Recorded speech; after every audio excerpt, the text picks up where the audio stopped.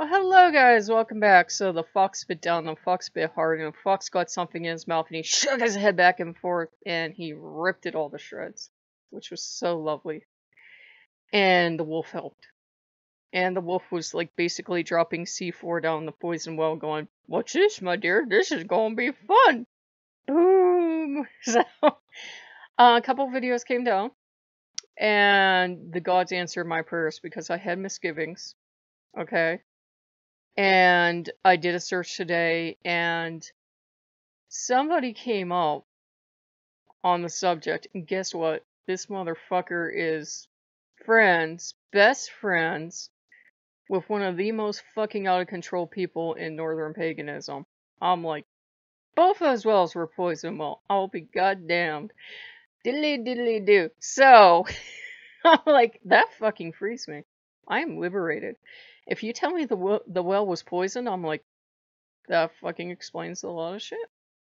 That fucking does. How well was so fucking poisoned? That fucking explains a lot of shit. I will hopefully recover at some point. And I'm like, it's like a veil has been lifted, and even though it's kind of windy outside, it is kind of sunshiny too, even though it's raining. So I'm like, the angels are coming down from the heavens and singing, and the wolf blew the whale up with C4. I'm like, I'm so fucking happy. At some point, I'll just throw all those books away, because I was like, you have misgivings, and sometimes when you think you're being called somewhere, you're not. And sometimes people will take advantage of that fact. And this was like over a decade-long struggle altogether, guys. It was not just like 2 weeks or something.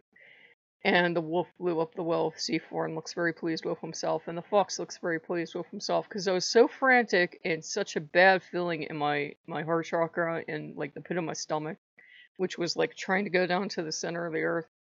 I could not hear any of the gods, and I went to Loki's altar where I keep my pendulum, and I picked it up, and it was already starting to go real fast, and I'm like, okay. I said, you ready to go, buddy? It starts going faster, like we're inventing the world's smallest theme park ride. I said, should I take those videos down? It almost flew out of my hand. I'm like, good enough for me, buddy. So I took them down. I apologize to you guys. It's not me to judge your path. You know, you do you with all, all due blessings and peace and light and yada yada. But Loki was like, this is not for you. And when I found out both fucking wells were poisoned, I was like, I'm liberated. I'm free. I can go running. So it's just one of those things I never felt right doing. I never felt right doing, and you should always do the right thing. I don't care how much of a fucking call or a draw or you think you have to be there. If you don't feel right doing it, if it doesn't feel right in your soul, you shouldn't do it. It's like a lot of us used to go to church. A lot of us used to be Christians. And we might have not had a problem with God or Jesus, but that church, man, that just grinded our gears and wore down our soul, and we didn't believe the teachings. Maybe we believed in God or Jesus, but church teachings, not so much.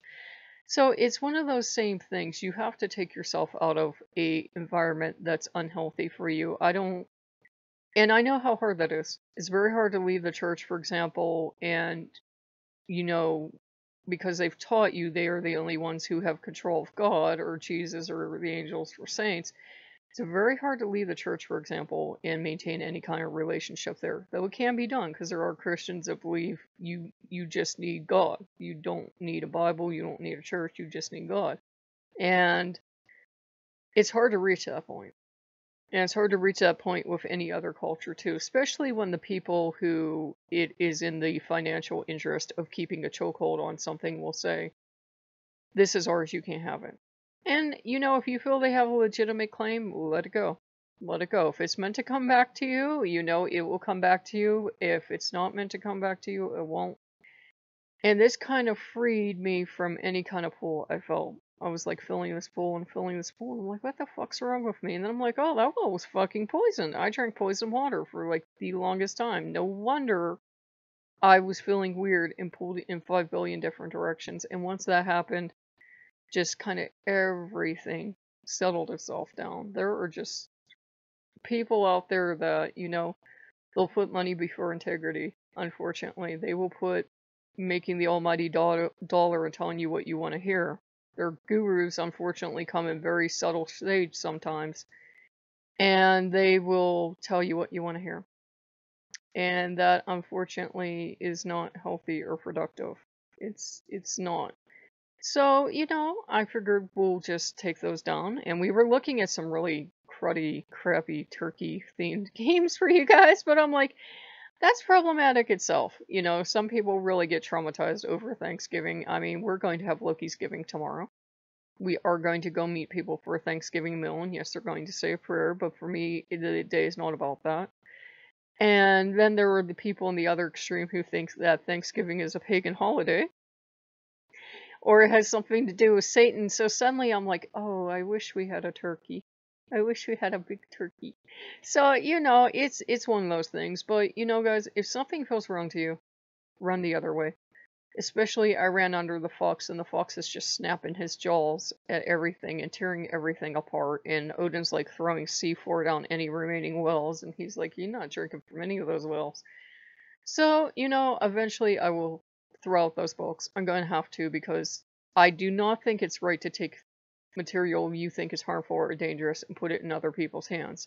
That's like taking a loaded gun and just randomly leaving it somewhere, and may the odds be ever in your favor. That's morally the wrong thing to do, because you don't know that a right person is going to pick it up. It could be a bad person, it could be a child, it could be, anyone. So I'm going to eventually have to throw that stuff away.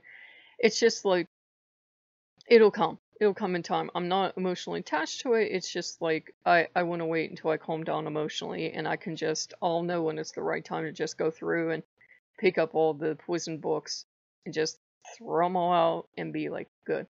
Because they're never going to magically become good. I'm never going to loop back around and say, I was wrong after all. It's like, no, they're bad.